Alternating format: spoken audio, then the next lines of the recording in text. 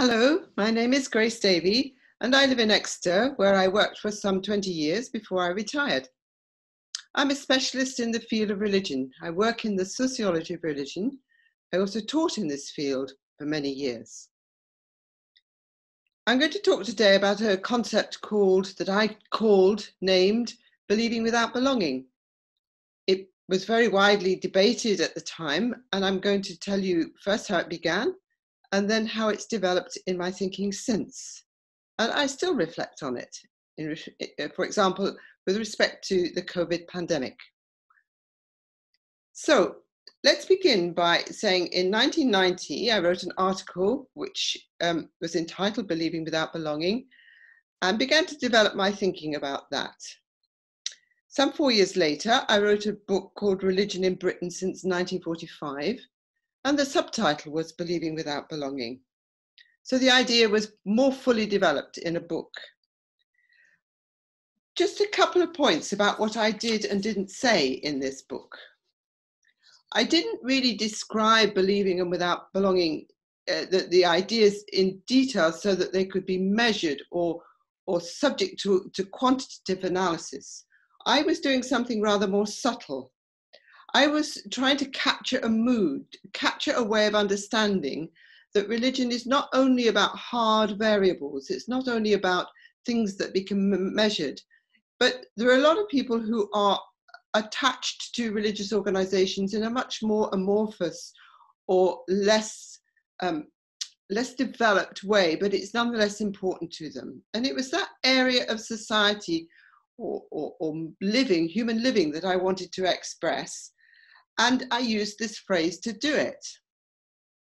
Now, what happened afterwards, which was in a way not in my control, was all sorts of people all over Europe and beyond began to measure these variables and say, was I right or was I wrong?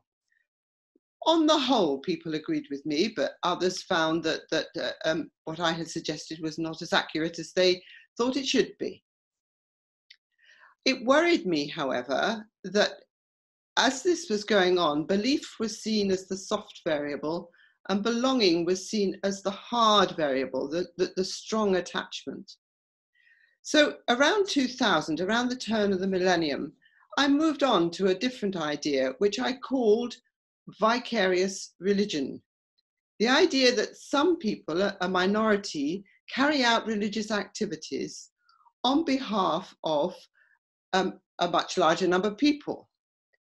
And sometimes their attachments are through belief, and sometimes attachments are through belonging.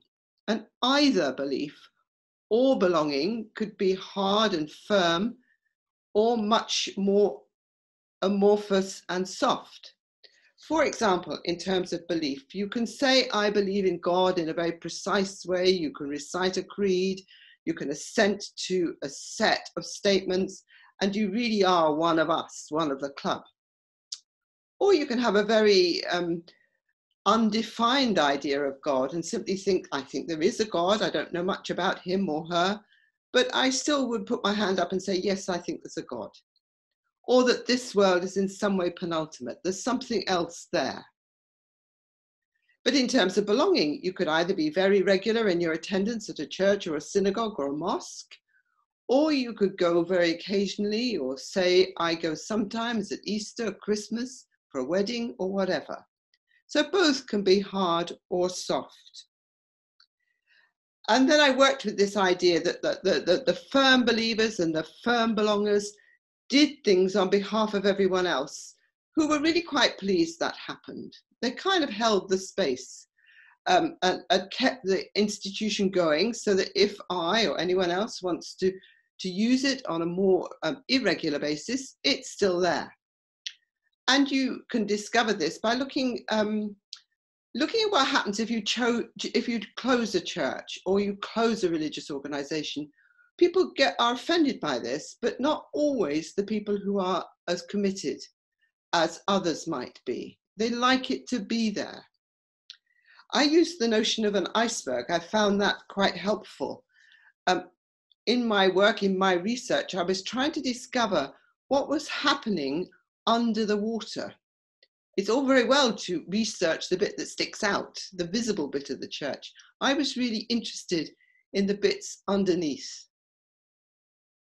One of the things I discovered along the way, which was quite interesting, was that if I used this term vicarious religion, and I worked in different parts of Europe, I gave lectures in different parts of Europe, everybody understood what I meant. Sometimes we had to work quite hard to find a French or a different language term that expressed it, because there's many different languages in Europe. But once they got the idea, they thought, yeah, we understand that. And they gave me all sorts of examples from their own situation. But if I went to the United States, English speaking for the most part in the bits that I was working in, they didn't understand it at all. It's not part of their self-understanding. Americans are very much self-help, can do, up to us. They don't rely on institutions. They subscribe, they're much more active in their commitments, both secular and religious. And I found that very interesting. Quite a lot of people adopted the notion of vicarious religion, not quite as many as believing without belonging, but it had a good go. But what was happening in the next 10 years, say between the millennium and 2010, was the real growth in what we call nuns, people who have no religion, people who stepped outside institutions, outside organizational religion altogether. They're growing in number in this country and in several others. Interestingly, they don't necessarily lose all sense of belief. And so here we have another situation, a new situation, not concerned about the institution that might do things for them. That doesn't count. But nonetheless, I sustain some sort of belief. The maybes, the doubters, I don't know. Among the nuns, they're not all committed atheists or unbelievers. Just don't take that idea. They're very mixed. And in some ways, believing without belonging, I think, might have a new lease of life. Capturing these people outside the churches, outside all religious organizations, but bearing in mind, of course, that it has a slightly different meaning from the one I originally had some 20 years earlier, when I was trying to capture those within the organization who were not very active. Now it's changed, but I still think you can use the notion of having some sort of belief without the attachment. In some ways, it's even more literally believing without belonging. And just a postscript on 2020, a year we will never forget. How does it all play into COVID? It's too soon to say, really, but how does COVID affect or influence religion? And how does religion respond? Here are two questions. Just early thinking, early results, very preliminary. The closing of churches and other religious organizations a year ago, or just over a year ago, en masse, not one or two, but all of them, was unthinkable. But it happened. As indeed did we shut banks and shops and schools and universities. Churches were no different. Some of them protested more rigorously than others, but almost all capitulated. And they moved online, like everything else. Work, shopping, and worship. We were discovering new ways of doing things. And churches also, the belonging bit, were offering very obviously networks of practical support, notably food banks. Many food banks are hosted by churches, which meant, of course, that they could stay open. So lots more work to do, sometimes with the concept of believing without belonging, but possibly new ideas as well. Good luck with your work.